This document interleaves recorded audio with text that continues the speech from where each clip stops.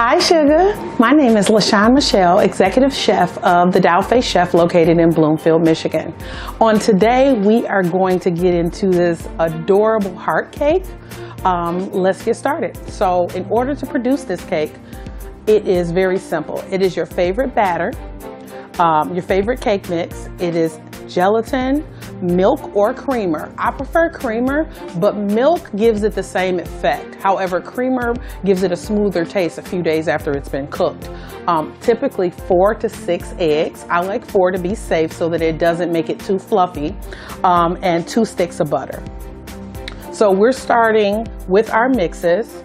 And the first thing that I add is my dry ingredients. So you're going to want to go into adding gelatin. Now any flavor, any brand of gelatin will work, but I prefer vanilla because it hides in the flavors of the mix. 2 sticks of butter.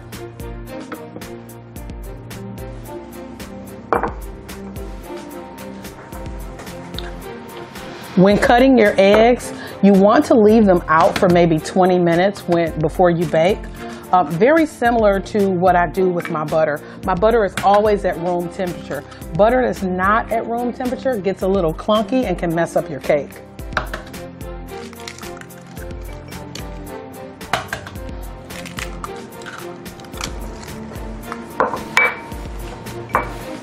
Once I have my ingredients in before I put in my milk or creamer, I do like to go in and mix everything in before I add the other ingredients.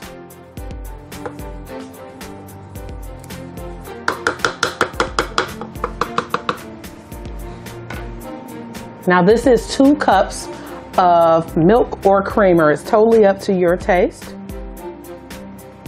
And it works perfectly. Sometimes it gets a little messy, and that's okay. That's when you're producing love on a plate, it can get a little messy. Now what I'll do with my KitchenAid typically, if you have a hand mixer, I'd say be prepared to mix for maybe 10 minutes. With a table mixer or a KitchenAid, preferably, you're looking at about 5 minutes mix time because you want to whip that air in there so that it's fluffy. That's super important.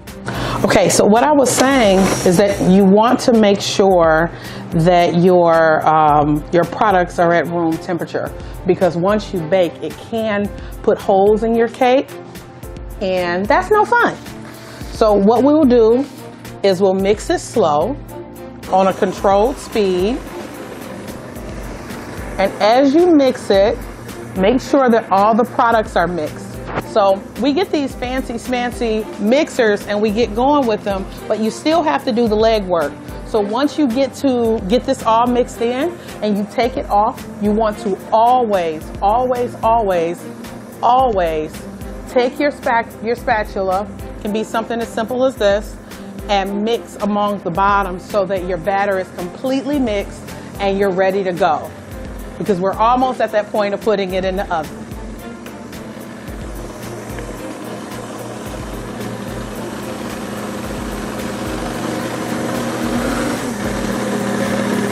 I love baking. I've been baking since I was about 8. It's been a passion of mine. Funny story, when I was 8 years old, I prepared to go to the library and I was reading a Babysitter's Club book.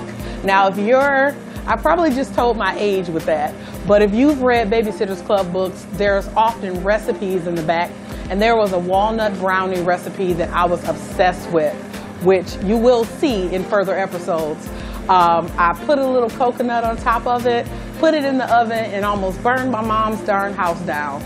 I set the oven on fire, and I was still proud of those brownies. They turned out okay, just the toppings were completely burnt.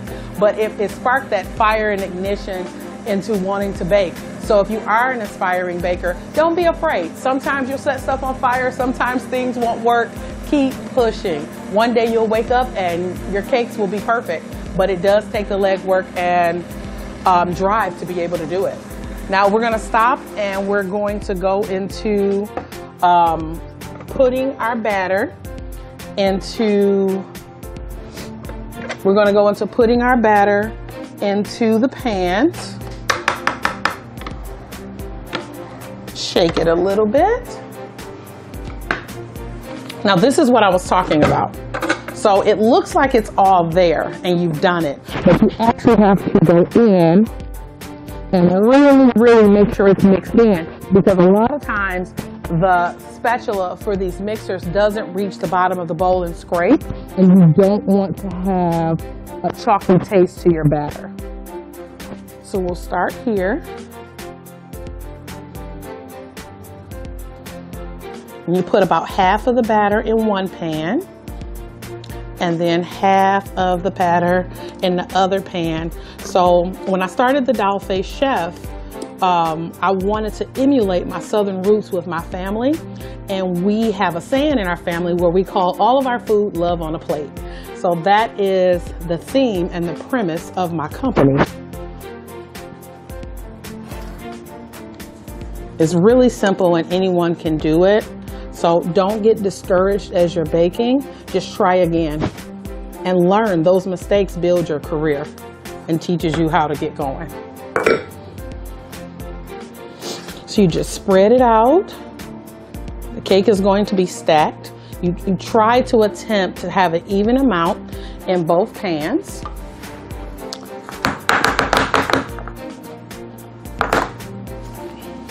Sometimes a good old shake works. You preheat your oven to about 350 before you get started. And depending upon the oven that you are using, depends upon the cook time. A residential oven would take about 20 minutes, 15 to 20 minutes with you watching it sporadically. And a commercial oven sometimes can take as little as 10 minutes to get going. We'll be right back.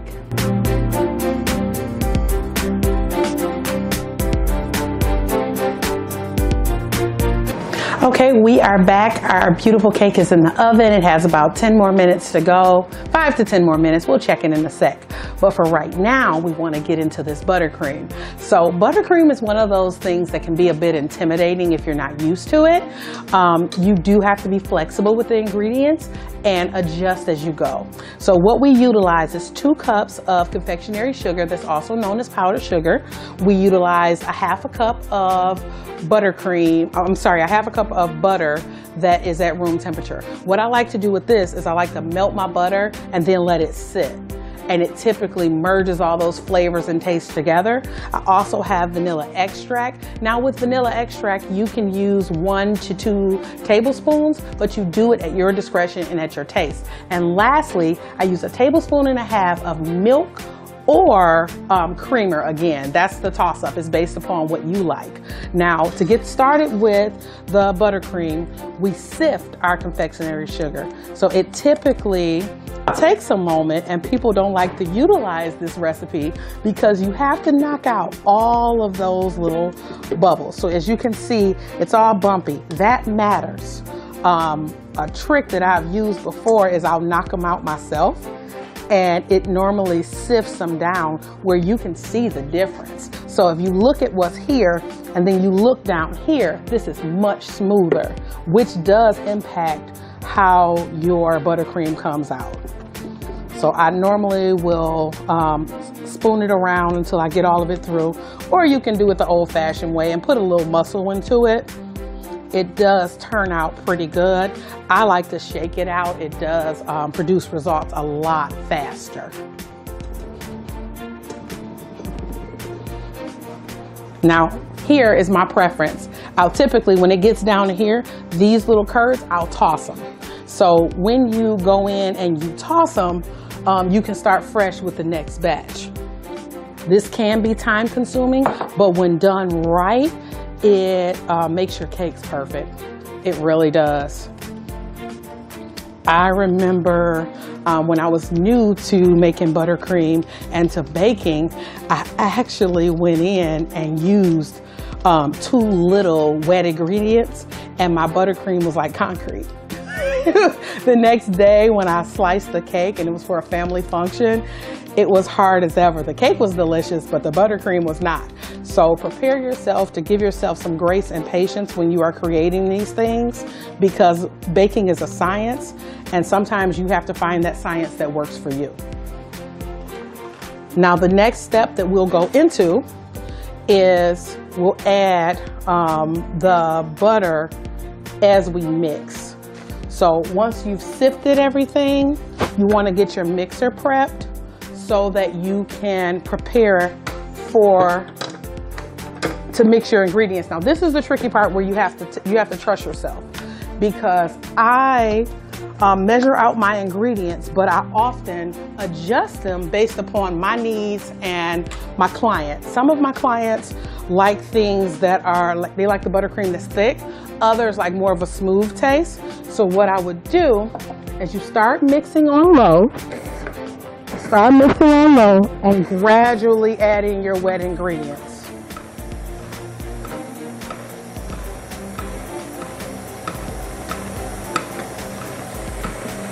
Based upon what you pitched when you were sifting your confectionery sugar, you may use less of the wet ingredients, and that's okay.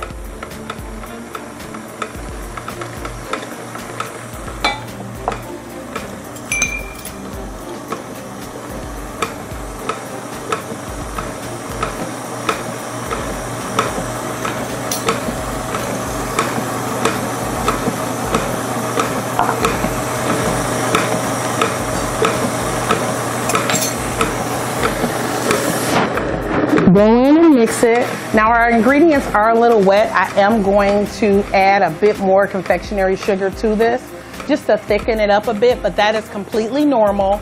So again, this is an item in the baking industry that you have to give yourself grace and patience with, and we'll be right back. So we are now moving into wrapping up our buttercreams. So in our last section, the buttercream wasn't there. It was a little too murky, so we thickened it up and we put a little bit of confectionery sugar in there, and now we're almost at that point. We do have to do a quick testing to see what it tastes like, to make sure that it's going to be to the consistency that we want. Buttercream is forever changing, so you just have to be patient and roll with it. So now you mix it, let it mix up a little bit. I like to take it out when it gets to this point because it can be temperamental, and just mix it a little bit by hand. Traditional stand mixer will overmix your buttercream. So be aware of that it may take it a little bit too far. So you just have to slow it down and make sure it tastes and it feels to the consistency that you like. Now, I like my buttercream creamy. Creamy buttercream should have like a little thinner than a paste consistency. So if you look here, it stands alone. So if I put it on a cupcake, it's not gonna drag, but it's smooth enough when you do drag it and you see it to where it'll easily glide against the cake. So now we're gonna put this away so that it can chill. I always chill my buttercream before I put it on a cake. There's no need to put it into a freezer. You can put it into a regular residential refrigerator and it will chill just fine and be ready for decorating. And we'll be right back. It's time. Let's check on our beautiful cakes. They are golden brown and ready.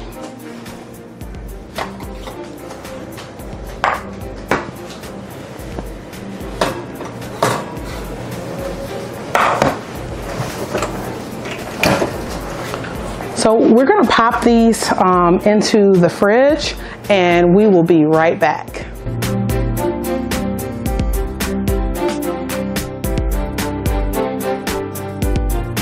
Welcome back, guys. So at this point, it's time to have some fun. So our beautiful heart-shaped cakes are ready to roll.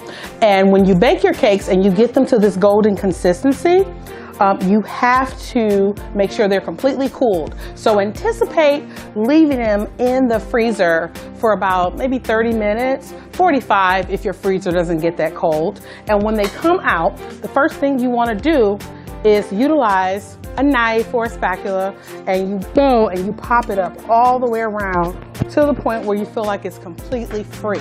Once it's completely free, you have to trust yourself because it's going to be a little scary, but you take your hand here, you flip it over. My cake is completely cooled. Flip it down. Now you never ever ever put this type of cake face down. It's always going to be like this. And the reason for that is that your base has baked flat. So you don't want to flip it over, or when you get ready to decorate your cake, it will be lumpy. We have mixed our buttercream so where it's at a smooth consistency so that we can ice the center of our cake. But buttercream can curate, especially when you're utilizing dairy products. So the safe thing to do would be to turn it on for maybe 60 seconds just to make sure that it's smooth, because you want it to run across your cake with no issues.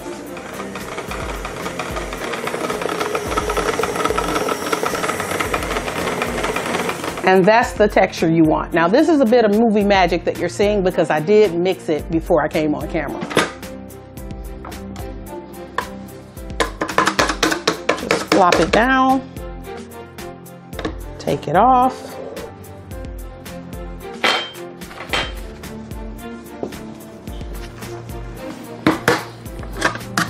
And it should look like this. So this is smooth and ready to go. It's super easy, and it'll easily go across your cake.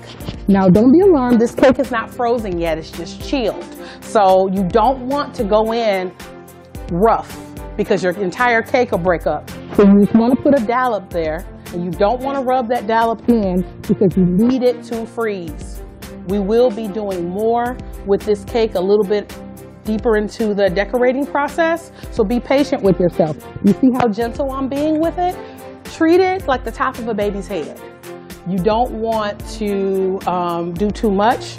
A simpler way at times, if you're comfortable with baking, is to utilize a piping bag and do this. But I like to get my hands all involved and get all nitty and gritty, so I like to do mine this way, so that way I can see that my cake icing is smooth. Because in the piping bag, you can't tell. You're just squeezing it all the way around, and that may be okay, but if you have not done your legwork or gotten comfortable, you could have challenges later on when it's time for the cake to cure together.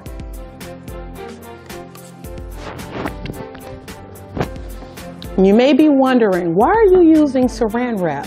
It's a cool little trick that I learned from a little baker lady that knows who she is. When I was little, I used to go to all the elders' houses on the street. I was greedy and I wanted a plate from everyone. So since my parents worked and I was a latchkey kid, my family has Southern values. So our families have lived on the same streets forever, and we would go to all the elders' homes, and I learned to wrap my cakes in saran wrap and freeze them when I was a little girl. And it actually works, and it's foolproof, and it actually puts you into a position to where it looks like you know what you're doing even when you don't. So you flip it over, be gentle, remember it's not cured, like this. And if you've done it right, it should be aligned. But it's super soft, so right now I'm going to stop this process and freeze it, because if I add cake icing all the way around, it's going to break up completely. And even though we are covering it in fondant, we do like a clean base because it makes everything much easier. So we're going to pop this in the freezer once it's wrapped for maybe 20 or 30 minutes, and it will be ready for an additional dirty layer of icing. Now you may ask, what is a dirty layer of icing? It's the layer of icing before you decorate. So what you do is you put it on, and that dirty layer is not going to be pretty. That's why, hence the name, dirty layer of icing. So that's why it's going to have a bit of cake crumbs. Some people call it a crumb coat, but it's the exact same thing. You just want to cover it. Now I've covered it from the bottom as well. This is the way that I was taught, and you wrap it around to the shape of the cake. Be patient with yourself because saran wrap can tend to merge together. Just take your time. Typically when I do this, my cake is due in a day or so. so I'm in no rush. And this is the way it should look. It should be completely wrapped, and it's also wrapped at the bottom.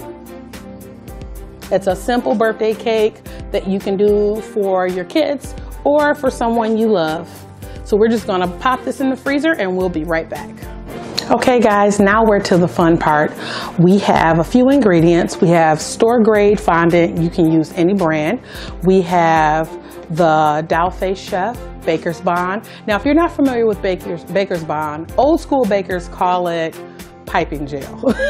So right now we call it Baker's Bond, and it's so much smoother just to put it in a jar and be able to pour it. I have confectionery sugar that I'll be using to coat the counter when I roll out my fondant. And a quick pro tip, we are using luster dust on this cake. And one of the things I like to do is utilize Baker's Bond in my luster dust. It's so much smoother, so much easier to utilize rather than using alcohol to actually paint the candies or the cake that you'll be utilizing. And I have a jar of crushed red candies that we'll be using in the center of the cake to create the geode heart cake.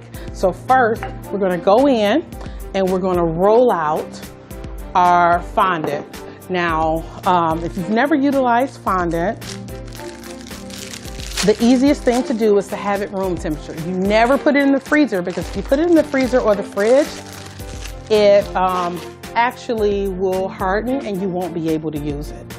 So you lightly dust your counter and you utilize your fondant in the form of a ball. So it's going to be hard in some spots.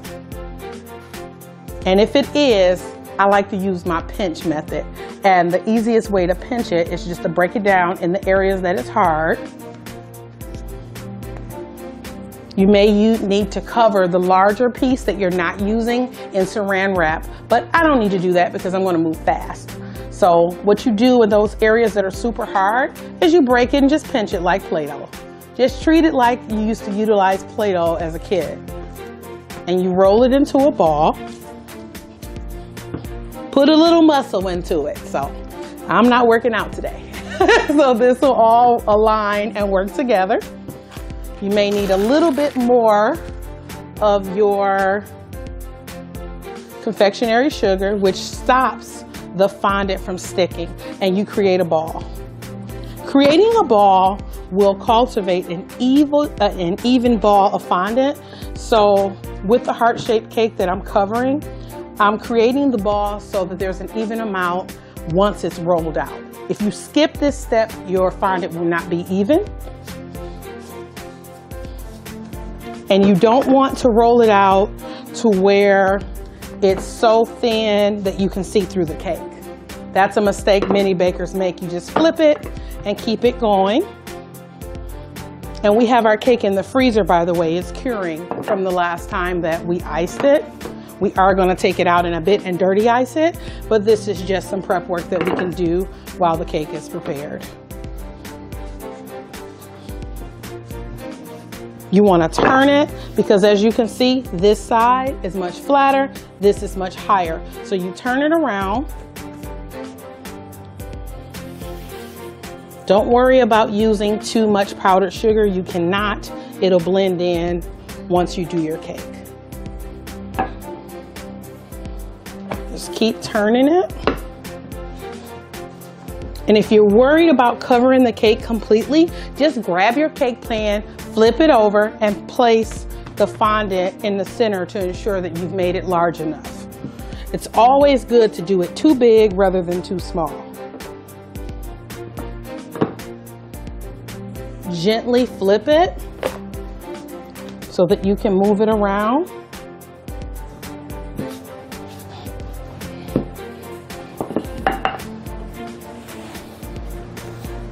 Now, when I get to this point, I typically hit the edges to make sure that I don't have any thick edges on my cake.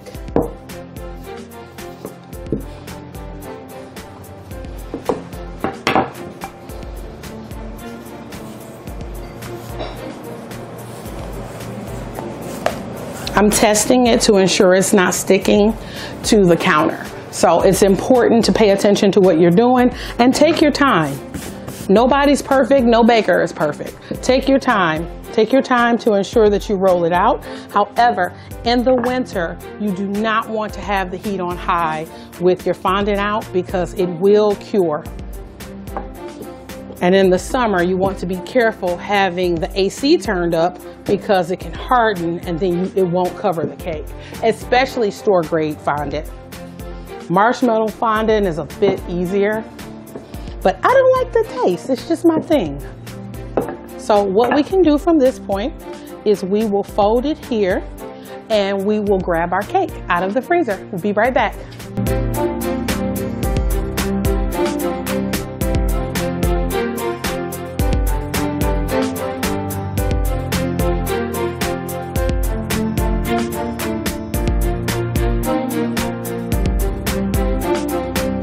Okay guys, we're ready for the next step. We are going to utilize the paneling method with our cake. So what you do is you get your pan and you're going to cut the top out. Now remember, we have powdered sugar up under the fondant so that it does not stick because it's prone to do that. And you take your knife and you cut into the shape of the top of the cake. Now be prepared to have to stretch it or adjust when you put it on top. You pull your fondant, roll it into a ball, sit it to the side. Now it's a perfect little heart. It's adorable. You take it out, take a flat spatula, move it over and sit it here. You're gonna see why I put it on saran wrap when I take the cakes out, because it's a super simple method. All you're gonna do, put your cake here, flip it. You're not gonna try to be adventurous and pull it off. You're gonna flip it onto the top of your cake. And for the sides, you roll it out, measure it, cut it out, and do the same process, and then you sit it in the freezer to cure while you decorate. We'll be right back. Okay guys, now we're ready to wrap up in the home stretch. We have our chilled cake that is dirty iced. A dirty iced cake does not need to be completely covered. So we're just going to jump in and we're gonna panel the portion of our cake around the trim. Once we panel that, we add the top and we can add our fun decorations.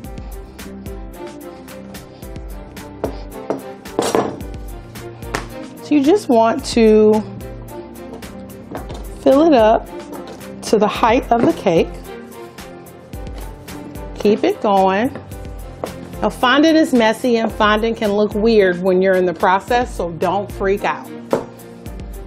Just cover it. As you maneuver with your fondant, you just add a little powdered sugar, rub it into your countertop so that it does not stick.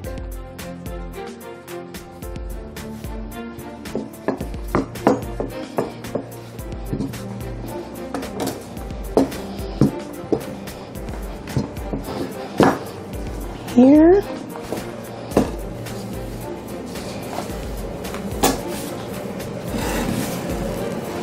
Now it's time to panel.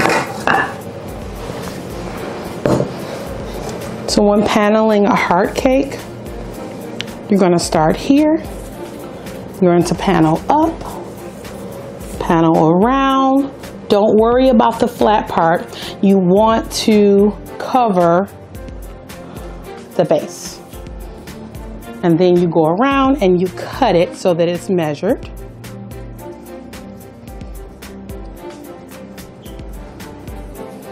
Here, bring it up. Utilize your tool to impress the fondant in so that it stays, keeping the shape of the cake always.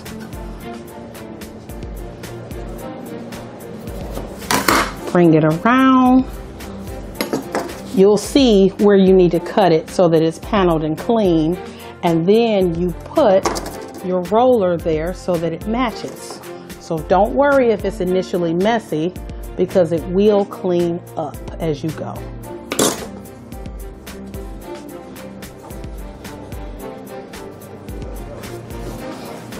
So you're going to cut here along the base of your cake because it's almost time to add the lid. As long as you went over far enough, it'll work.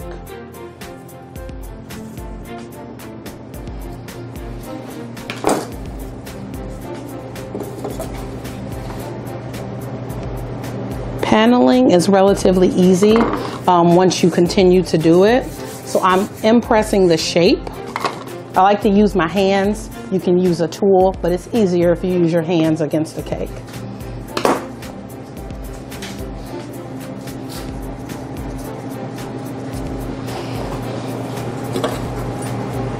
Cut the top off.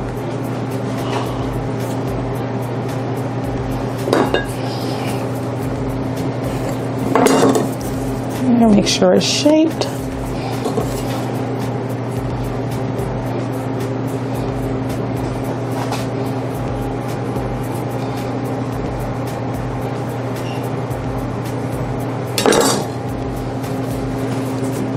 Again, push it up.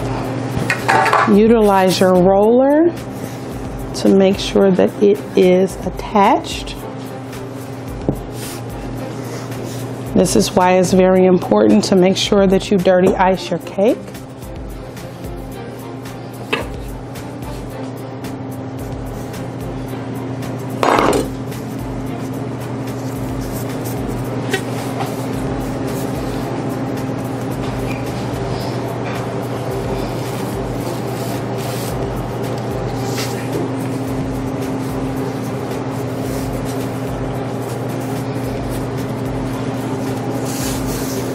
And you get comfortable and you impress so that the two become one.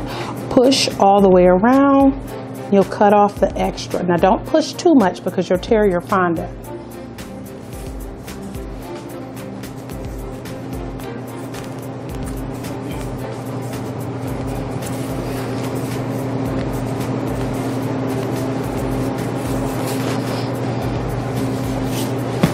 And put your excess fondant away.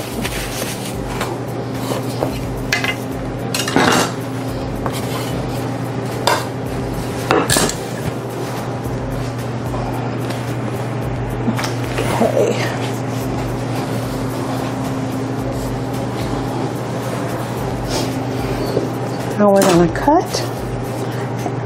The simpler way to do this is scissors to make everything conjoin into one. Just don't cut it down too far.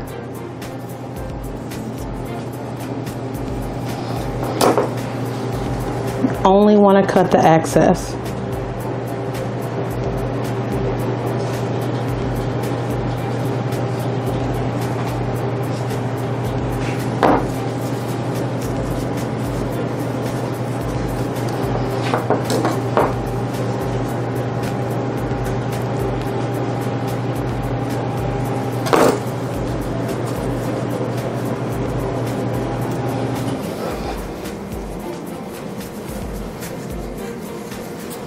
As you come in with the excess, your next step is going to be able to add the candy onto your cake using the piping gel. So you're going to cut it down just a little bit here.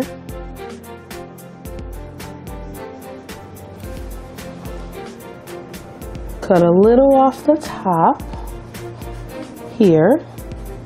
You don't want to dig in too deep, so you'll feel like you're cutting just the top portion. That's what you should be cutting.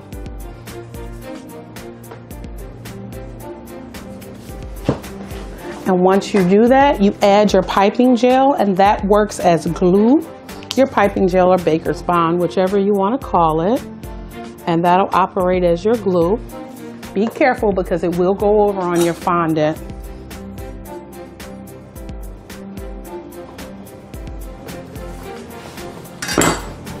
And the easiest, most fun way to do it is to just pour your candies for them to stick.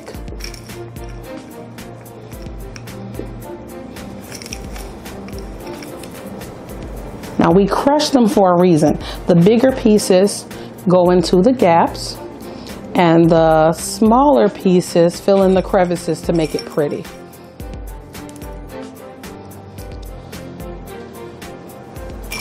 So just keep pushing until you fill the space completely, but don't forget to add your baker's bond so that it can actually stick. It's easier to put something under it so that you don't have a huge mess when you're done.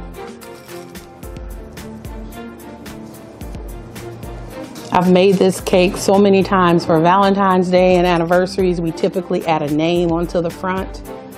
It is a popular addition in my bakery and available on our website.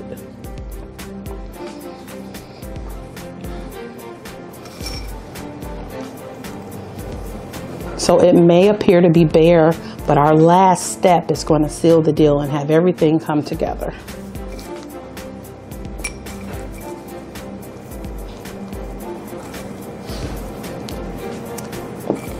It's kind of like playing Legos, so you have to make sure that your pieces fit and keep going until they do.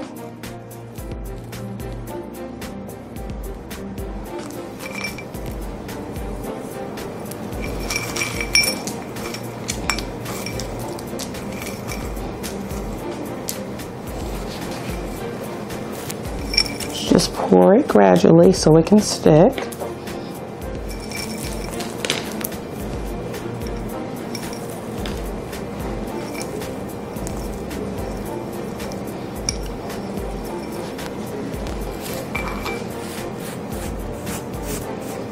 When we first started making this cake, we used to call it our heartbreak cake, and so we sold it as a divorce cake, a breakup cake. Now it's all love. Everyone wants it for their anniversary or wedding as a additional cake to go into the bridal suite. So now we're in the home stretch, and what we're going to do is take a quick piece of paper towel, clean this up, and then you paint around the rim and the cake is done. And what you can do is utilize various toppers, messages, or however you would like to present it to the person you're giving it to.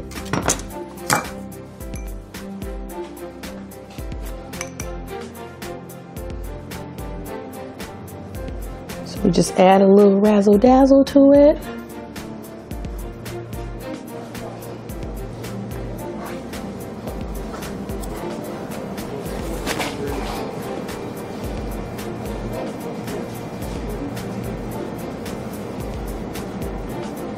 And the idea of adding the gold adds some sparkle, but it also adds an additional element to the cake. So just take your time, paint around it.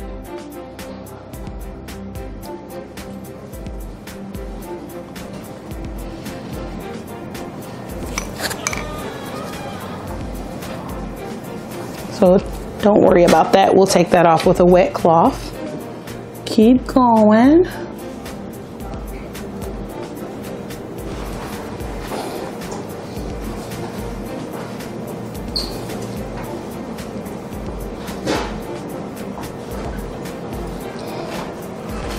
You want to let it drizzle and get on the cake.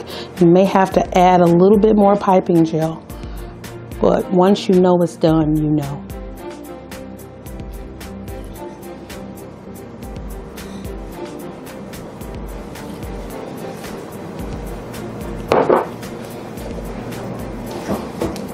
So in the areas where the piping gel is wet, you let it drip down.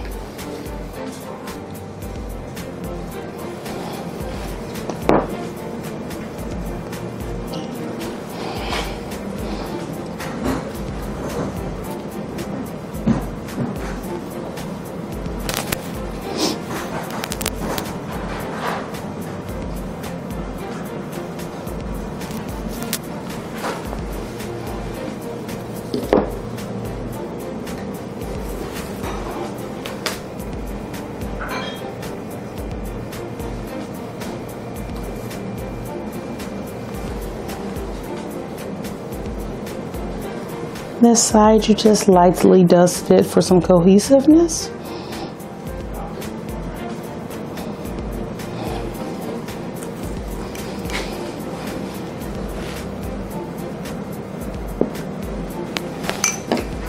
So now we go into the cleanup process.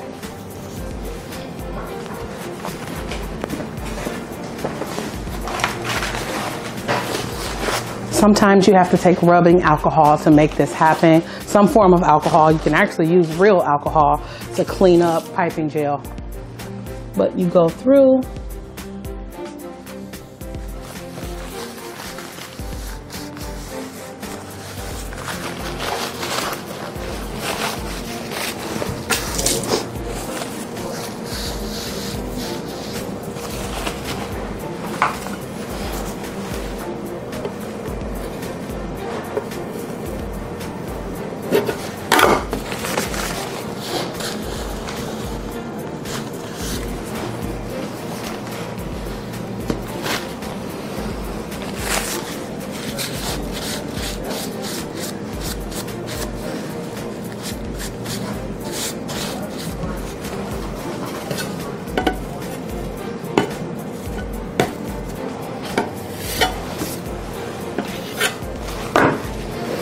This is our version of Love on a Plate.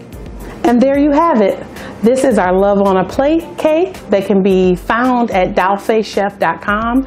It is our website where we have shippable treats, a brand new cookbook that's coming out on Mother's Day of 2024. Feel free to visit us at any time. And if you enjoyed watching me, wait until you see what we do next. We have some phenomenal recipes coming that will escalate, and the difficulty will become greater as we go through the episodes. I'm happy to teach you anything you'd like to know. Thank you for joining. Have a great day.